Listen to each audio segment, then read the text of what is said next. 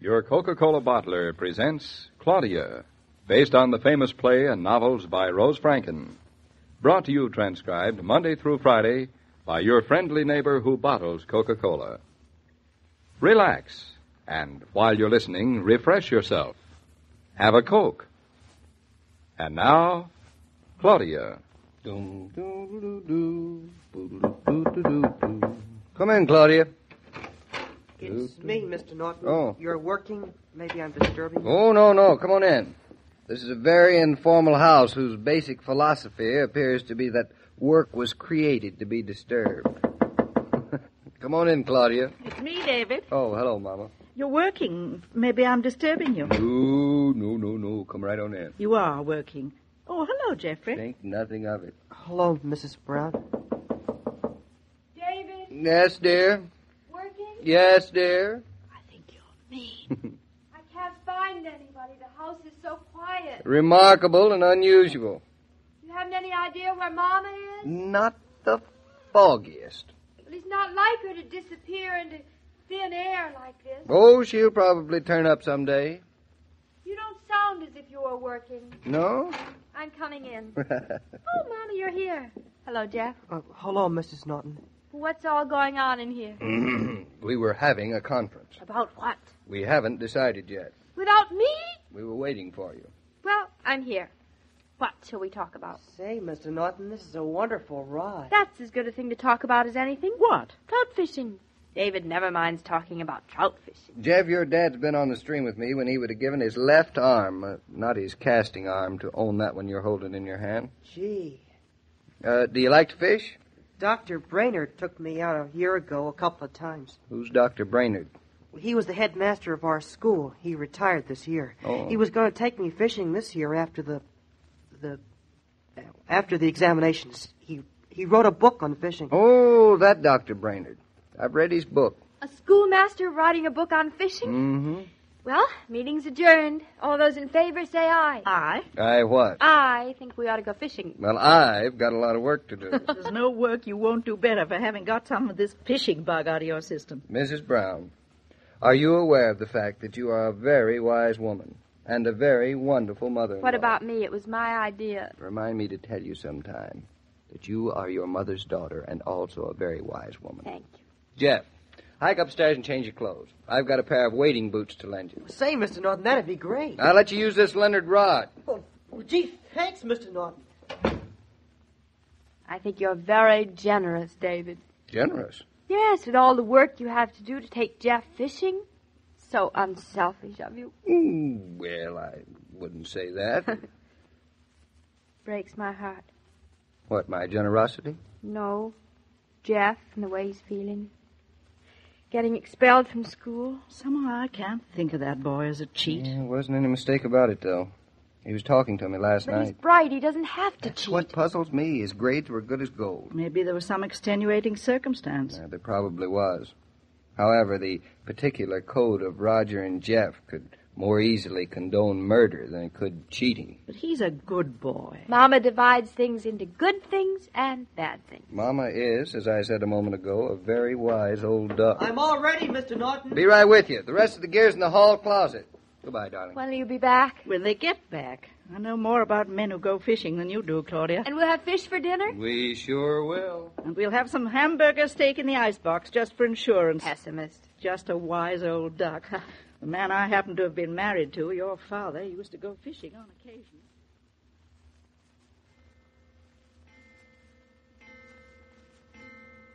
It's 6 o'clock.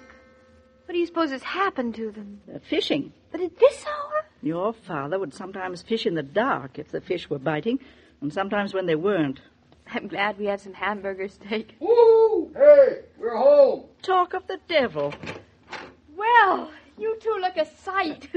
Jeff went in over his waders and got soaking. Ought to take a hot bath and get into some dry things immediately. That's just what he's going to do immediately. Oh, I'm all right. Well, how many fish? 3, not too big, though. Mr. Norton caught them. Jeff hooked a really big one, huge. It got away. Oh, that's too bad.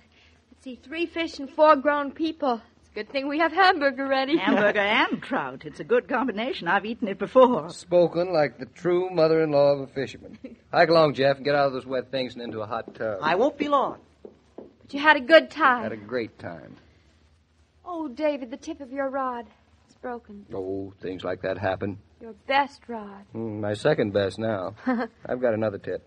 Anyway, it was well worth it. Must have been a very big fish. It was, Mama. It was a wonderful experience. Supper not ready yet? It'll be ready in half an hour. You know, you can't cook up a great mess of fish like you brought home in the twinkle of an eye. All right, Twinkle Eyes. I want to make a telephone call. The picture of a happy man. Operator, long distance. I want North Haven, Massachusetts. The Winegate School. Yes, a person-to-person to Dr. Brainerd. Private? No. Mind if I sit down in the arm of your chair? What's up? You usually choose my lap. It isn't easy to talk on the telephone with someone on your lap. Thoughtful of you. I thought you'd appreciate it. Hello? Yes, Dr. Brainerd. Dr. Brainerd, personally, please. What was it that swallowed the what that looked so self-satisfied about it? The cat that swallowed the mouse. Well, what happened? Hello? Dr. Brainerd? This is David Norton speaking. David Norton. I've read your book about fishing the wet fly upstream. Yes. Silly, the great modern miracle of the telephone reduced to two grown men talking about fish. Well, that's what How'd you like your trout cooked, David? Broiled with a little bacon? Uh-huh. He likes them with a halo on a gold filigree plate. Well, the trick is to take up the line so there's no drag. Sit down, Mama. This is good. Well, Dr. Brainerd, what I really called you about was to tell you a fish story. He catches a 9-inch trout, Mama, and he makes a long-distance call to tell the world about it. Yes, sir. Well, yes, it happened this afternoon. A young man you went fishing with a year ago. I'll tell you his name later. I was up on the bank behind him, and he couldn't see me. He'd hooked a big one, 16 inches at the least, and he played him like an expert. Yes, sir, it was a sight to see. Well, Mr. Trout connected with a sunken log. Yes. Yes, well, it's happened to the best of us, you're right. Well, what happened next shouldn't have happened to a Leonard Rod, but that's happened to the best of us, too. No, he didn't break the tackle. He went right after it. Said he fell in. Shh, Claudia. Anyway, he got wet. Yes, Doctor. Oh, it was colder than Greenland's icy shore. When he got to the log, it was deep, so he went under. Oh, yes, the fish was still on. No, he hadn't broken free. And when he came up, Doctor, he had the fish in his hands. Oh, it was all of 16 inches.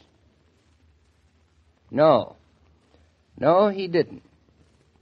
He unhooked the fish and slipped it back into the water, Doctor. As he was dripping water on the bank, I asked him why. Yeah. Well, he said it wouldn't have been fair to take the fish. That fly fishing was a sport. That it wouldn't be according to the rules to take him that way. And that the fish had outsmarted him and had earned his freedom, and a better fisherman would have kept him away from the log. Yes, and mind you, Doctor, he thought nobody was watching him. Yes.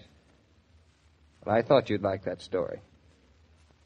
You're teaching a nice brand of sportsmanship in your school, Doctor. You'd like to go fishing with him again?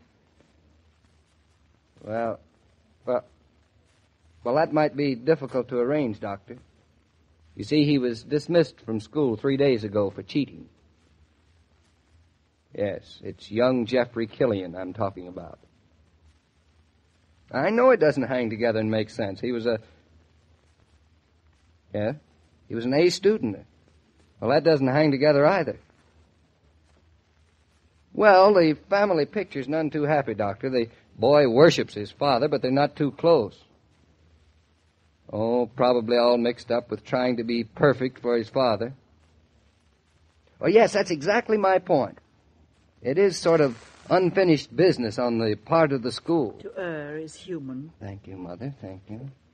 Yes, to err is human, and the school was perhaps a little less than divine, Doctor. Yes, I agree with you. There's too much in the boy to send him out into the world with the label of a cheat. You will?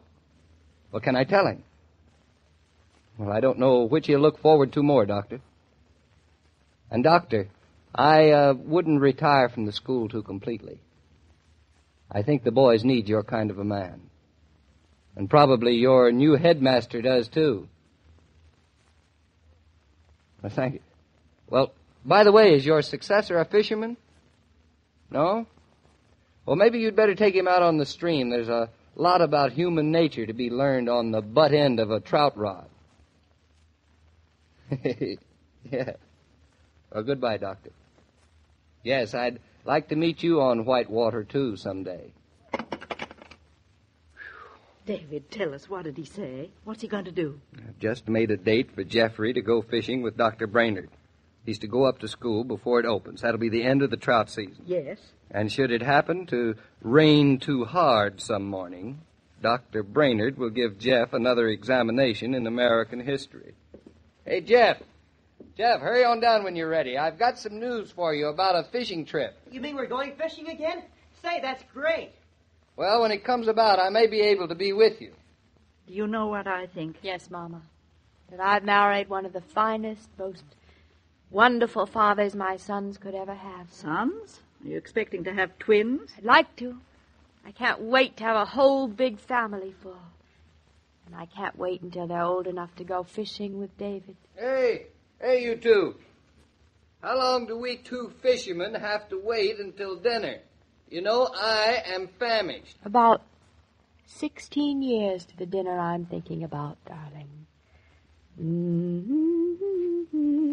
Dum, dum, dum, dum. La, la, la, la, la, la, la, la, la, la, la, la. Do you ever stop in at your local youth center? Whether they're talking or dancing or playing games or listening to records, there's one thing certain. The young folks are drinking Coke. For where there's youth, there's Coca-Cola. That you can depend on. And one way to make your house popular with your children's friends is to keep a good supply of Coke on ice. It's a friendly custom and a growing one. Gee, Mr. King, isn't Mr. Norton a swell guy? Ah, they don't make 'em any better, Jeff. Their kids will be awful lucky.